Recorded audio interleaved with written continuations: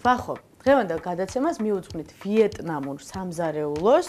მიუხედავად იმისა, რომ ძირძველი კულინარიული ისტორია აქვთ, საქართველოში მაინც ნაკლებად ცნობილია. ვიეტნამური სამზარეულო გამოირჩევა თავისი ჯანსაღი კერძებით, მრავალფეროვანი соусებით, წვნიანები აქვს ძალიან ბევრი და საინტერესო ინგრედიენტები აქვს. დღეს მოვამზადებთ ძალიან კარგ აპეტაიზერს. ეს არის ორი ნაწილი. ეს არის პატარა ფუნთუშები, ოღონდ შიგნით აქვს ხორცი. ხორცს მოვამზადებთ, დავჭრი, ღორის ხორცს გამოვიყენებთ. ბევრი არ გვჭირდება, დაახლოებით 8 წელი, 8 წელი გავაკეთებთ. 6 ფუნთუშა მოვამზადოთ კი. ღორის ხორცი ნებისმიერი ნაჭერი შეგიძლიათ გამოიყენოთ, თავარია ძვალი არ იყოს.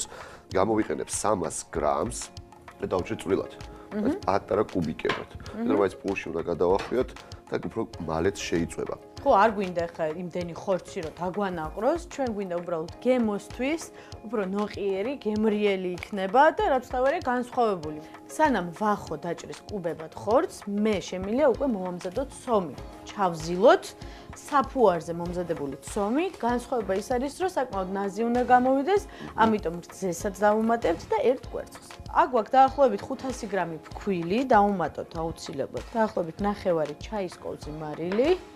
დაგჭირდება საფუარი 10-15 გრამი. დაგჭირდება ცოტა შაქარი იმისთვის, რომ გავააქტიუროთ სწრაფად საფუარი. დაახლოებით ესეც ჩაის კოვზის მესამედი საკმარისი იქნება და აუცილებლად დაგჭირდება თბილი რძე, რომ სწრაფად ამოვიდეს ცომი. ჯერ დავუმატოთ 200 მილილიტრი რძე, ნახოთ როგორი იქნება ცომი, რადგანაც კვერცხიც უნდა დავუმატოთ და შემდეგ თუ საჭირო იქნება სითხეს დავამატოთ. თანაც თბილი რძე ბევრად უფრო სწრაფად გახსნის საფუარს, სწრაფად ამოვა ცომი. ძალიან თხელიც არ უნდა გამოგვივიდეს ცომი. თუ უფრო ჩქარობთ, შეგვიძლია ცალკეც ამოვიყვანოთ საფუარი და შემდეგ გადავზილოთ ცომთან ერთად. აი პურის დღეები რო გქონდა, მაშინ ბევრჯერ მოვამზადეთ ესე, ანუ ამ პრინციპით, მაგრამ თბილ რძესთან ერთად საერთო ჯამშიც საკმაოდ სწრაფად ამოვა ცომი. ღორის ხორცი დავჭერი, სასურველია რომ ცოტათი ქონიც ჩავაყოლოთ, რომ უფრო გემრიელი გამოვიდეს და დავიწყებ შეწვას. ავათებ ცეცხლს, მაღალი ცეცხლი, 20 მილილიტრის სესამის ზეთი და მაგდენივე ზეითუნის ზეთი. ზოგადად ვიეტნამში ძალიან ხშირად იყენებენ სესამის მარცვალს, იყენებენ მის ზეთს, ყველა კერძში იყენებენ, სალათებში, წვნიანებში, ძირითად კერძში. ჩვენც არ დავარღვევთ. რეცეპტს და მოვამზადებთ სესამის ზეთში. ზეთი უნდა იყოს გაცხელებული, წვრილად დაჭრილი ღორის ხორცი მოვათავსოთ ტაფაში. სანამ ეს იბრაწება, ნიორი 2 კბილი საკმარისია, ჯინჯერი 30 გრამი, გავფრცხვნი და გავხეხავ და აგერ აი პატარა ხახვიც არის, ერთი პატარა ხახვიც მეგონი ეყოფა. კი, ანუ საკმაოდ ინტენსიური გემო ექნება, მიუხედავად იმისა, რომ აპეტაიზერია და უფრო მსუბუქი უნდა იყოს, მაინც საკმაოდ დაჭვირთული იქნება გემოებით. ეს ვფიქრობ, საერთოდ აზიურ სამზარეულოს ნამდვილად ახასიათებს. ბევრი გემო, ტკბილი, მწარე, მჟავე, ყველანაირი გემოები, აპეტაიზერი იქნება ეს თავარი კერძი თუ დესერტი. და ეს ყველაფერი ერთ კერძში. კი. ეხლა ცომს დავუმატებ 1 მთლიან კვერცხს, იმისთვის რომ კარგად შეიკრას. ჯინჯერსაც გავხეხავ.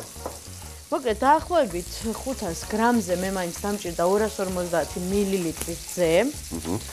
1 ცალი კვერცხი, 15 გრამი საფუარი, ცოტა მარილი, ცოტა შაქარი. თავარია კარგად გავაერთიანოთ მასა, რადგანაც ბოლოსკენ ჩავაგდე ეს კვერცხი და შეერიოს ცომს. დავუმატებ უკვე ჯინჯერს, ნიორს და წვრილად დაჭრილ ხახვს. აუცილებლად უნდა იყოს მაღალი ცეცხლი, როგორც კი ფერს შეიცვლის ნიორი, ხახვი და ჯინჯერი და უკვე შეიცვალა, შეგვიძლია დავუმატოთ 2 კოვზი ტერიაკის соуსი, აუცილებლად ხამაცკის соуსი, 1 სუფრის კოვზი ეყოფა, ღორის ხორცს ძალიან უხდება სხვათა შორის და ამით გამოირჩევა აზიური სამზარეულო. 1 კოვზი ტომატის პასტა, კარგად ამოურიოთ. პრინციპში პირველად, როდესაც გავსინჯე ვიეტნამური კერძი, საკმაოდ ბევრი ქოქოსის არომატი ვიგრძენი, მაგრამ ეს არ იყო ტკბილი კერძი, ეს იყო მთავარი კერძი. იყო ხვეულა, ანუ როლები, ასე ვთქვათ, ბრინჯის როლები, ბრინჯის ლაფშასთან ერთად. და ძალიან ბევრი ავოკადო, კიტრი და მწვანე ხახვი რაღაცები ეყარა, უგემრიელესი იყო და მართლა საკმაოდ ჯანსაღი. ეს აპეტაიზერი მართლა განსაკუთრებული რეცეპტია, იმიტომ რომ პურში ვაცხობთ ღორის ხორცს, რომელსაც აქვს ტკბილი და ცოტა მოცხარო გემოც. ღორის ხორცი მზად არის, ამას სჭირდება მარტო რეჰანი და ცოტა მწვანე ხახვი. ცომი რა შვება? ცომი უკვე თითქმის მზად არის, ანუ მოვზილეთ ძირითადი მასა, ეხლა თბილადგილას უნდა გავაჩეროთ დაახლოებით 9 საათით და მზად იქნება. ესეც გაგრილდება ამასობაში.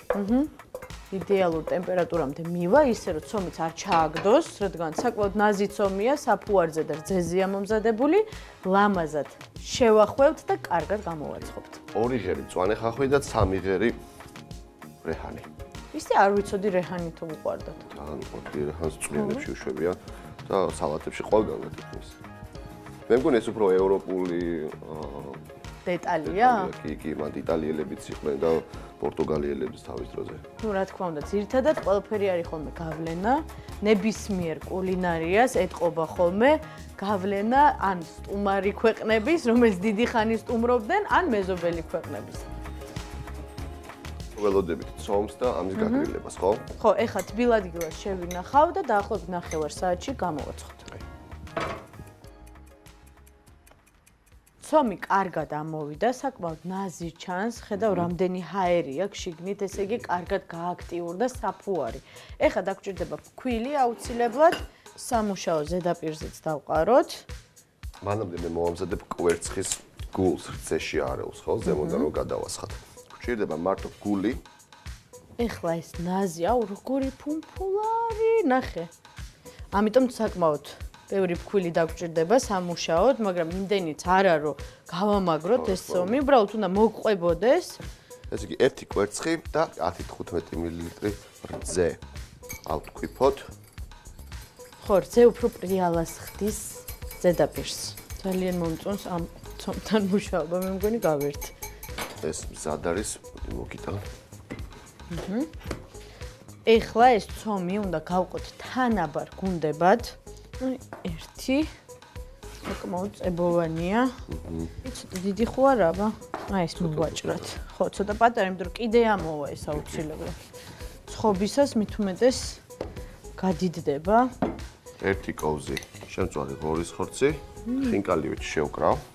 ხაჭაპურივით შეიძლება ითქვას, უარ გადმოვიდეს.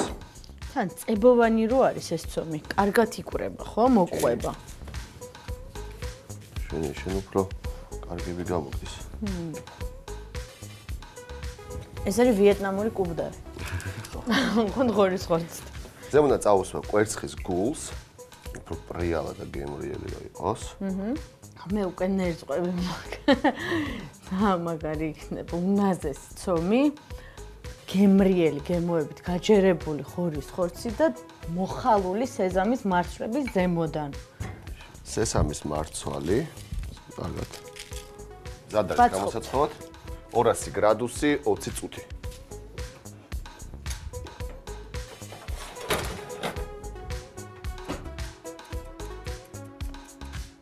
გამოცხვა ჩვენი ვიეტნამური ფუნთუშები. ძალიან ლამაზი გამოვიდა. დი გადმოვიტანოთ, რომ გაგრილდეს. არომატი რა კარგია. ეს მე და შენ. ოუ, რაც ხელია. ცომი ნახე. აუ, გაჟღენთილია, პური.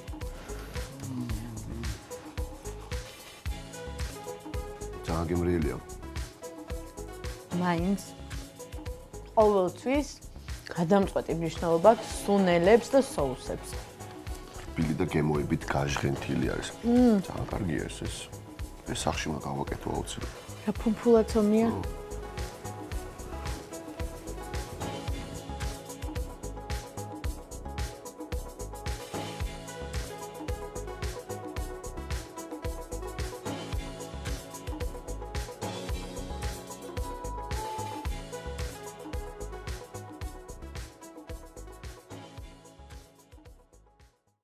ძირითადი კერძი, ჩაჩუნოი თით. კიდევ ერთი ვიეტნამური რეცეპტი, რომელიც მზადდება ძალიან მარტივად. ძირითადი ინგრედიენტი არის საქონლის ფარში, გვაქვს 400 გრამი დაახლოებით. ცეცხლს ავანთებ და დავიწყებ დაბრაწვას. მზადდება ვიეტნამური соусებით, ასევე მწვანილებით, მოკლედ ნაბიჯ-ნაბიჯი. გვჭირდება სესამის ზეთი, დაახლოებით 50 მილილიტრი სესამის ზეთი. საქონლის ხორცს რო დავბრაწავთ ამას ყველაფერს, ამოვავსებთ პომიდორში. ხო, აი ესეთი ლამაზი წითელი პომიდორები გვაქვს, რომელსაც გადავჭრით, ამოვიღებთ გულს, ამ გულს რა თქმა უნდა ვიყენებთ, არსად არ იკარგება და შემდეგ აი ამ ხორცს ვაცხობთ პომიდორში. კი, გული დამჭირდება წვრილად დაჭრილი. კი, აუცილებლად. ხორცთან ერთად 1 ხახვი საშუალო ზომის, 3 კბილი ნიორი, 30 გრამი ჯინჯერი. ყველაფერს წვრილად ვჭრით და ვუმატებთ ხორცს. მე პარალელურად დავიწყებ უკვე პომიდორის შემზადებას. მარტივად მოვაჭრა თავი, ანუ ზედა ნაწილი პომიდორს. მოვაჭრა ძირი, ძალიან თხლად, უბრალოდ იმისთვის, რომ დადგეს მარტივად თვითონ პომიდორი. ამოვჭრათ გული. მე ჯინჯერს და ნიორს დავუმატებ უკვე. ამოურევ. საქონლის ხორცს უნდა ჩავშალოთ კარგად. ხახვს დავჭრი და გავაგრძელებ კერძის მომზადებას. პრინციპში ძალიან ბევრი ქვეყნის სამზარეულოში არის ესეთი რეცეპტები, ხო? სადაც აი გატარებული ხორცით არის ამოტენილი ბოსტნეული, თუნდაც ბულგარული წიწაკები და ხო, ტოლმაც, ხო, პრინციპი ერთია, ალბათ მაინც რაღაც ყველა ქვეყანაში უყვართ ეგეთი კერძები. უბრალოდ განსხვავდება, ვიეტნამური განსხვავდება იმით, რომ აქ არის ტერიაკის соус უკეთებ, ხამაწყლის соус უკეთებ და კარგად ბულიონშივე ხარშავ ამ საქონლის ხორცს. უნდა დაიწიოს პომიდორი აქ და განსხვავებული არის ერთადერთი მაგით. რომ соусები აქვს სხვა. სუნელები აქვს და ძირითადად ხოლმე უმი ხორცით ტენიან, ხო? იმას ბოსტნეულს. კი და ხარშავ. მერე ხარშავენ. ჩვენ პირიქით ვაზავებთ, ვამზადებთ ხორცს და მერე უკვე ერთად ვაცხობთ, ხო, პომიდორში. ისიც მეორე. პომიდორი მზად არის უკვე. ძალიან კარგი. საქონლის ხორცის მზად არის, უცად ერთ პომიდორი მჭირდება. ლიჩით წვენი. ცოტა ქათმის ბულიონი. ტომატის პასტა, 1 კოზი. კარგად ამოურევ, ცეცხლი აუცილებლად უნდა დაუწიოთ ამ დროს. ცოცხალი პომიდორი, რა თქმა უნდა, კიდევ უფრო არომატულს გახდის, შიგ თავსაც კი, მიუხედავად იმისა, რომ ცხვება პომიდორში, ბევრად უფრო ისეთი წვნიანი და გემრიელი იქნება. კი, პომიდორი აუცილებლად ვიეტნამური საქონლის ხორცის გვჭირდება ტერიაკის соуსი, 2 სუფრის კოვზი, ხამაწყლის соуსი. ისე ეს ძალიან უყვართ ხოლმე თევზის соуსის და ხამაწყლის соуსის გამოყენება ხორცთან ან თუნდაც ბოსტნეულთან, ხო? ანუ ძალიან ჩვეულებრივია მათთვის. ცოტა მარილი. კარგად ამოურევ. ამას სჭირდება დაახლოებით კიდევ 3-4 წუთი. ნუ თუ არ გვაქვს ხამაწყების соуსი, ჩვენ შეგვიძლია შესქელებული სოიოს соуსითაც მოვამზადოთ, რომელიც ასევე იყიდება დიდ მარკეტებში. რო ვახსენებთ ხოლმე ალბათ თევზის соуს ან ხამაწყების соуს, თქვათ, ვისაც არ გაუსინჯავს, ალბათ გონია რომ ზღვის პროდუქტების საკმაოდ მძაფრი გემო აქვს და ამ დროს სულ სხვანაირი არომატების სინთეზია, ხო? აი, მე ვფიქრობ არაფერს არ გავს. ერთი შემიძლია თქვა რომ ოდნავ მჟავეა, კბილია და ძალიან ძლიერი მკვეთრი არომატი აქვს. ხორცი მზად არის, ამას გამოვთავ. ამას სჭირდება კიდევ რეჰანი. უფრო არომატული იქნება, თან პომიდორს ძალიან უხდება. ხო, ეს მე მგონი კლასიკური კომბინაცია, საერთოდ. მე მგონი ყველამ ვიცით, პომიდორი, რეჰანი. მე ხა ქართულში გადაუხვდნენ, ცოტა კარგი ყველი, შოთის პური. წვრილად დავჭრი. მეც უკვე პომიდორს წამოვიღებ. პომიდორიც გვაქვს. შვენიერი. ამოვავსოთ. აუ, რო გავსინჯო? გასინჯა აუცილებლად. გემრიელია, ხო? ძალიან.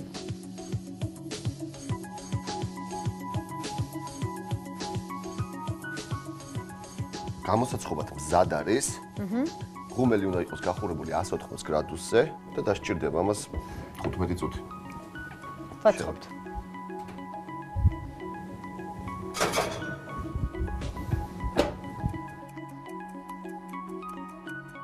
ნახე რა ლამაზები გამოვიდა. მოდი გადმოვიტანოთ თეფსზე, ხო? კი. და გავსინჯოთ მალე. აუ, ცოტა სოია რომ მოვასხათ? კი, მოვასხათ. შეიძლება. აი, ეს ცოტა სქელი, ეს არის შესქელებული სოიო. უფრო ტკბილია ბევრად. აუ, ჯერ ჩაუჭრათ. აჰა, ჩაჭრაც არ ჭირდება. არომატი აქვს ძალიან კარგი. თან ნაცნობი გემოაქვს. თან საერთოდ ახალი გემოაქვს. ზუსტად მაგის თქმას ვაპირებ. რბილია, ხორცი გაჯერებულია ვიეტნამური соусებით. მოკლედ, ძალიან მარტივი და გემრიელი კერძია. კანკაი.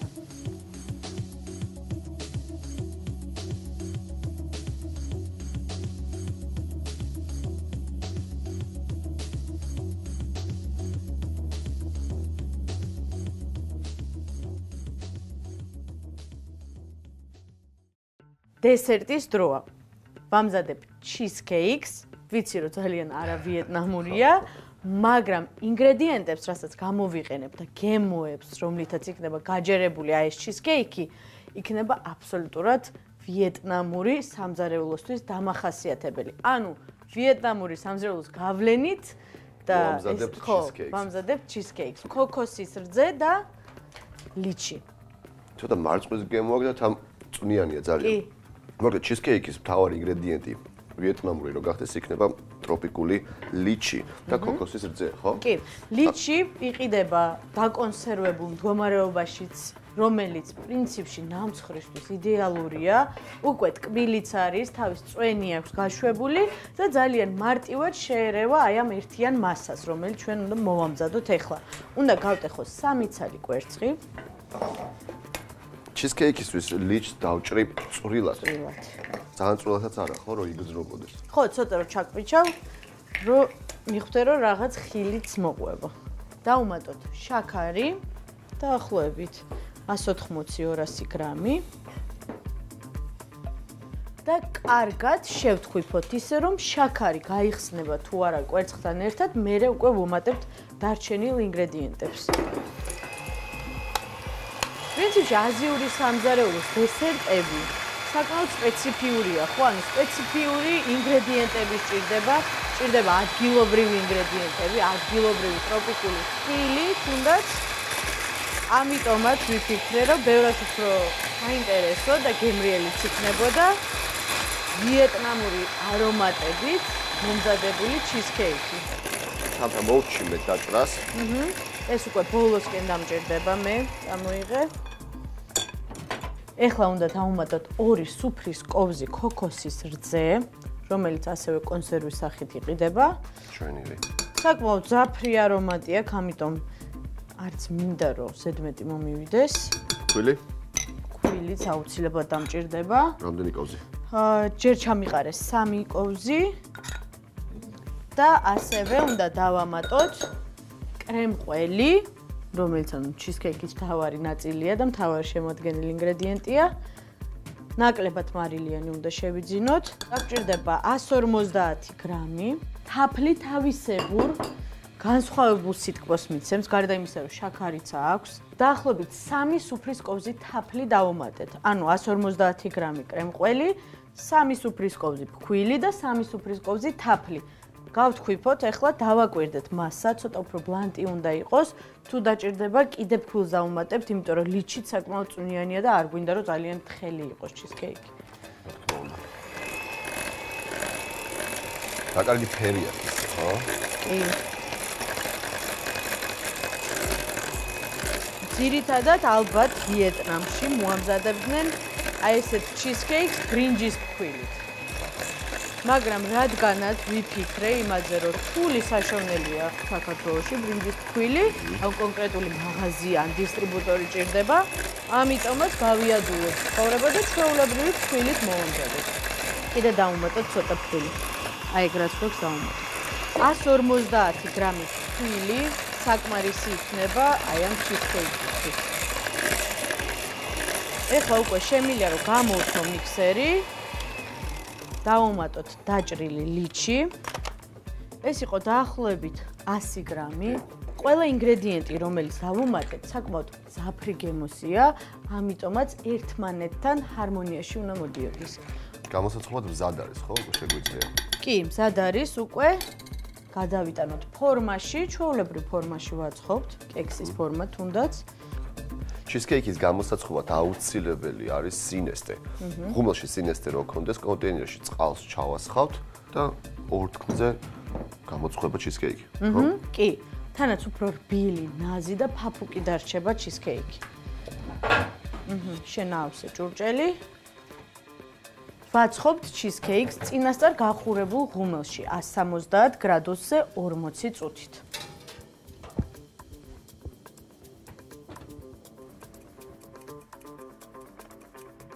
ჩისქეიქი გამოვაცხვეთ, შემდეგ კარგად გავაგრილეთ, დაახლოებით 1 საათის განმავლობაში მაცივარში მქონდა. ეხლა არის იდეალური იმისთვის, რომ გავსინჯოთ. გავხსნათ და გავჭრათ. მოდი, ეს ფორმიდან რომ მარტივად რო არ დაიშალოს. ძალიან კარგია. მართლა ძალამაზი ფერი აქვს. მოდი გავსინჯოთ. ეხლა მოვჭრათ. ერთი შენ. რადგანაც ორთქლის აბაზანაზე ვაცხობდით, ამიტომაც გამოვიდა ესეთი ნაზი, ესეთი რბილი მასა არის. ნახე. აქაც კრემივით დარჩა. მოდი გავსინჯოთ. ჩამოვიდი. მოკლედ.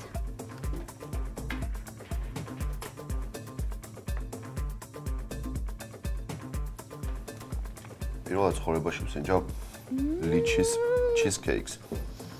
ძალიან გემრიელია. თითქოს თლიანად არის კრემი. ანუ ისე იღეჭება და იშლება თითქოს როცა კრემს ჭამ. ძალიან კარგი კომბინაცია ქოქოსი და ლიჩი. კი. და ძალიან მკვეთრი არომატი აქვს. სხვათა შორის თაფლის გემოც იგრძნობა. აი ბოლოსკენ. იგი.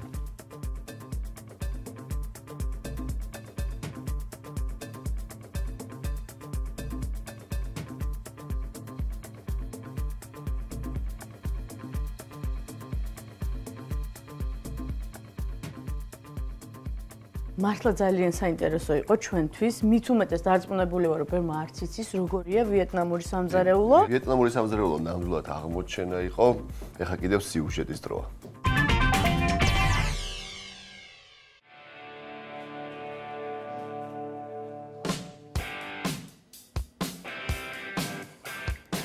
არტურ ვართანიანი 25 წლის შევზარეული. შენი საყვარელი ინგრედიენტი?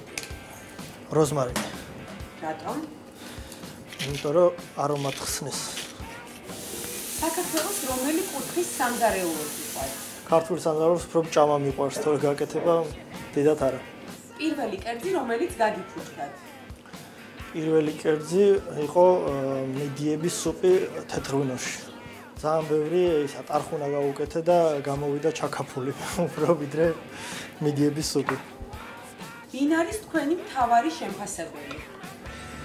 ჩემი სუშეფი.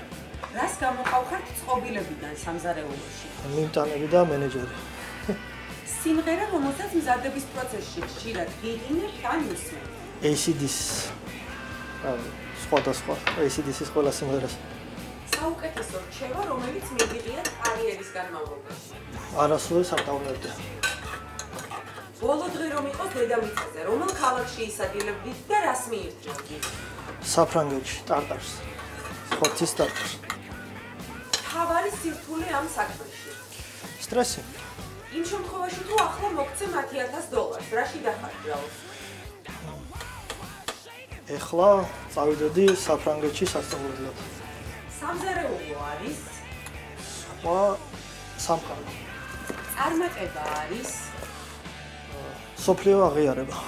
ვერასოდეს წარმოვიდგენდი, რომ 25 წლის კიდე საქართველოში ვიქნებოდი. ბავშვობაში ყველაზე მეტად მინდოდა? ბევრი ფული.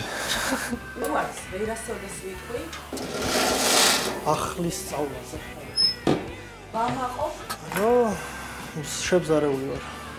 ყოველთვის მზად ვარ? ახალი კერძის გასაკეთებლად. რამდენი წელია ამ სამზარეულოში ხარ და რა მოგცა ამ გარემო? 1 წელია რაც აქ ვარ და ხორცის ახალი დონე. ანუ სხვა არის ეს გრილთან მუშაობა. პირველად მომიწია ესეთ გრილთან მუშაობა და ძალიან მიხარია რომ აქ მოხდა. ყველაზე ძალიან მინდა ჩემი რესტორნის გახსნა ინგლისში, ლონდონში.